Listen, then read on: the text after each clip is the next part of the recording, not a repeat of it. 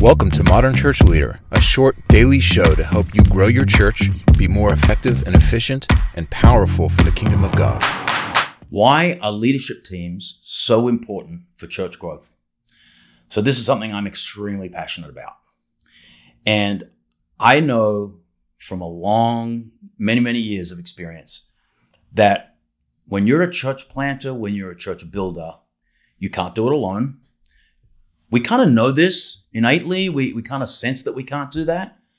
But so often, I see pastors running around, they're trying to do everything themselves to the point where they're exhausted, and you're really robbing people who have all these incredible gifts from actually using their gift to serve God and by definition, build the church. So one of the things that as a church leader, we've got to understand and get from the very beginning is delegation is power. The ability to identify, coach, train, release tasks and responsibilities to people in church life is absolutely critical to growth. Now, not everybody that you choose is maybe going to do it to the expert level that you want, but I say this, I would rather 80% of something than 100% of nothing. So I might be really good at playing the guitar, and I can get up there and I can play that guitar and I'm going to be awesome at it. But you know what? It's going to be a one-man show if I play the guitar and preach and take the offering and the whole thing. I might have someone else who can play the guitar pretty good, and maybe they're 80% as good as I can do. But you know what? That's better than me trying to do everything. Now I've allowed them to use their gift. I've allowed them to train and get better and get excited about using their gift for God, making sure that you have this whole concept and mindset is I'm always training the next generation. What you want to do in a great environment, in a great work environment, you're not afraid to train people up to do your job better than you. Because a great boss will see that person that is able to train others and elevate them and just elevate you automatically. And that's what it's like in church life. If you're involved in anything in church, you want to train someone else up to do that, and maybe they get better than you. Great. All that does is broaden the load, allow us to be able to shoulder this burden collectively and continue to maybe do the thing that you're supposed to do and not do the things that you're not supposed to do. So delegation is absolutely key. Coach. You've always got to be training and coaching. You want to have that mindset as a pastor where you're using life lessons, using the pulpit, you're using small groups, leadership meetings.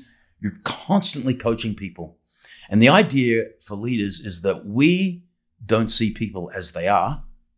We see people as they can become. So when you look at someone, it's like, well, because the world looks at them and says, you know, this is their talent level. This is all they're going to be. This is their socioeconomic background. This is their education level. This is the family they came from. This is the side of the tracks that they were raised, and they put limits on them. Ministry is about getting rid of the limits that sometimes people put on themselves. Sometimes the world puts on them. The church is the place that lifts those limits, lifts the barriers.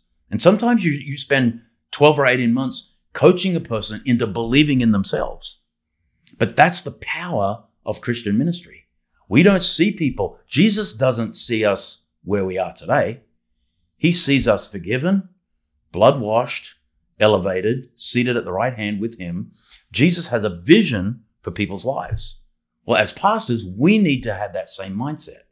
And when you start thinking every day about seeing people as they could become, it changes your outlook on men. Sure, you can have some letdowns. I think we've all coached people and we've all pastored people that have let us down. It's okay. I've let people down. Everybody lets people down. But don't let that stop you from being that minister that believes in people, that believes the best in people, practically coaches them along the way, making sure you're giving them the tools and the accountability to rise up to that next level, that next standard. And what you'll find is you will have an unlimited supply of team members and leadership that are going to help your church grow. Leadership really does make the difference when it comes to elevating, raising people up, letting them loose on what God has gifted them and called them to do. That equals church growth. Thanks for listening. Please review Modern Church Leader on Apple Podcasts and visit our website for more resources at tithe.ly or follow the links in the show notes.